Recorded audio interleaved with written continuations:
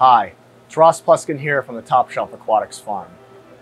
The fish that you see right beyond my finger represents a significant milestone in the maturation and the future sustainable dawn of the reef aquarium industry.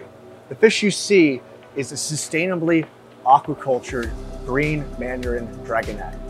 Now, the Mandarin Dragonet has been historically one of the fish that has been considered very difficult for the old reef aquarium industry to keep alive, happy, and healthy. But it's also one which the new aquarium industry of the future is now having increased large-scale success with, and more importantly, can now produce sustainably farmed individuals that are born with the destiny of being able to survive and thrive in captivity in the reef aquarium environment.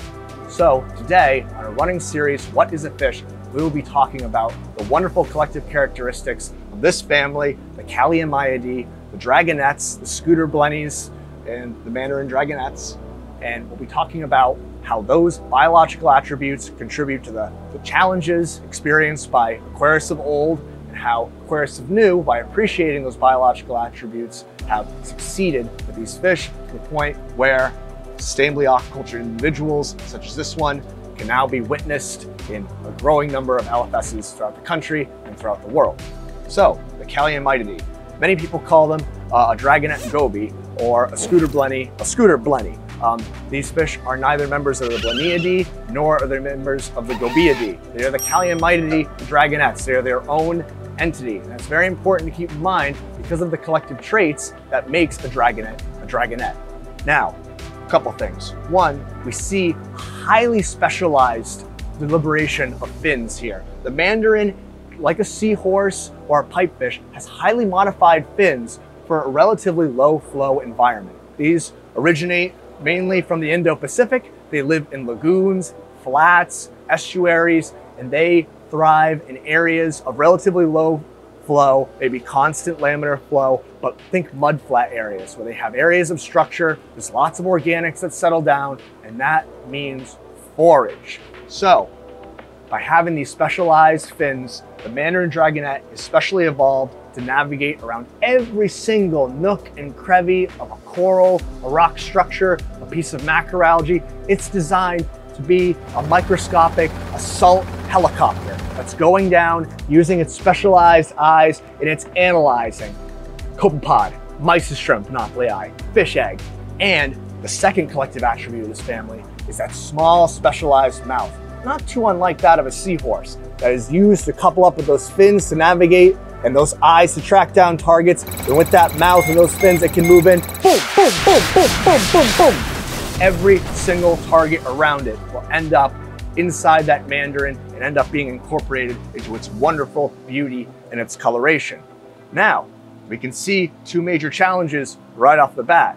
One, many reef aquariums of old wanted to keep water quality as pristine as possible. They wanted to drop their nitrates, drop their phosphates, keep everything clean, power up the skimmer, load up the carbon.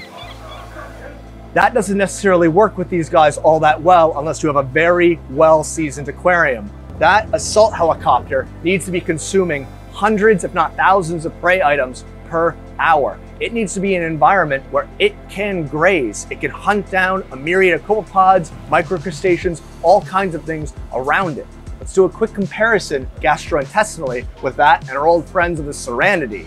The Serranidae, the groupers, big cardiac stomach. You can take in a single prey item, cook that down, be good for a few days. Not so true with the Calliamiidae. It must be constantly consuming prey items for its small cardiac stomach so its intestine can rapidly be pushing through all that copepod forage. So we really need to be keeping this animal constantly fed. This was the second major pitfall of aquarists when it came to trying to keep them in times past. They were dropping all their nutrients, they were increasing their filtration, God forbid they were putting these fish in copper. There's no forage left for them to eat. Very soon the mandarins would have a sunken belly, their gastrointestinal system would collapse, and soon the fish would promptly starve to death. A canary without any seed is one that beats a fast heartbeat and then stops. So, having acknowledged this, some people realized that others were having great success with mandarins, even in quote unquote dirty tanks, People are like, well, a mandarin's doing fine. It just grazes all day and it has a full stomach. It's because we realized how important all these microcrustaceans, these copepods and the like are to not only the functioning of our reef aquarium as a whole, but for being the routine forage of mandarins and other high metabolism fish. So, since this was acknowledged, the reef aquarium industry has done things to acknowledge that nitrates and phosphates aren't necessarily boogish specters that need to be eradicated, but things that need to be converted into living food items that foragers can have access to. There was a greater tendency to treat a mandarin a lot more as a fish that requires what it needs. We're not keeping this fish in a copper fish-only system. It is in an invertebrate system, constantly getting pulsed with all kinds of copepods and everything else that's growing in this big, complex, rich, invertebrate-rich tank of ours. Thirdly, we are now appreciating that these fish need to be directly fed and weaned onto frozen thawed foods as early as possible so that we can give them as many direct feedings to supplement that routine foraging of the tank. We've learned to embrace things like phytoplankton to dose routinely into tanks to boost pod populations.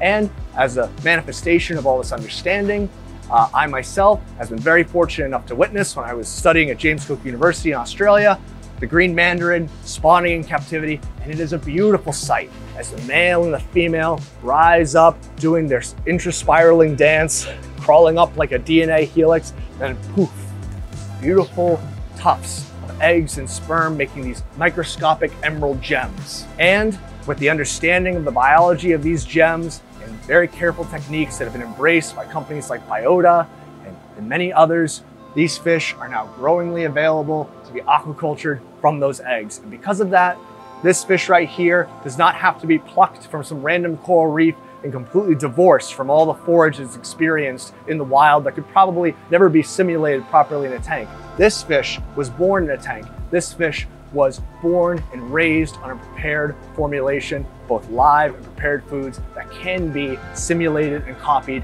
in its future home in an aquarium. For that reason, the green mandarin and other members of the Calliumidae represent a transcending quality of the reef aquarium industry. To not only not give up when confronted with an obstacle and a difficulty, but to transcend and grow beyond, and to be able to change our tactics and our appreciation of the biology of these organisms. And because of that, I get to look at a captive raised dragonet. One that will never know the shores of Indonesia or the Philippines, one which only knows Florida and the aquarium as its home. And that, in my opinion, is one of the greatest things the aquarium industry can do for any fish. Thank you. See you next time.